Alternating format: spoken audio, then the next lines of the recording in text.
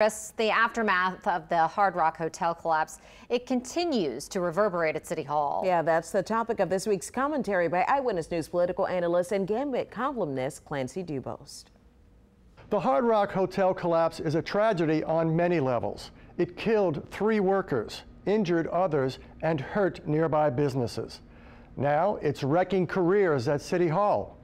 Eyewitness News investigator David Hammer first exposed city inspectors' failure to show up for inspections at the Hard Rock and elsewhere.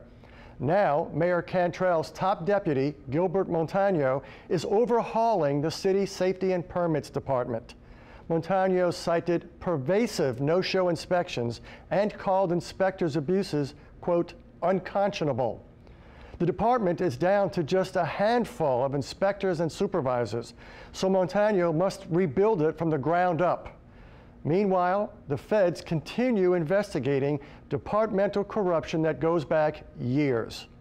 Hopefully, cleaning up the mess at City Hall and at the Hard Rock won't take that long. This has been an expression of opinion by Clancy. Email your thoughts to commentary@WWLTV.com.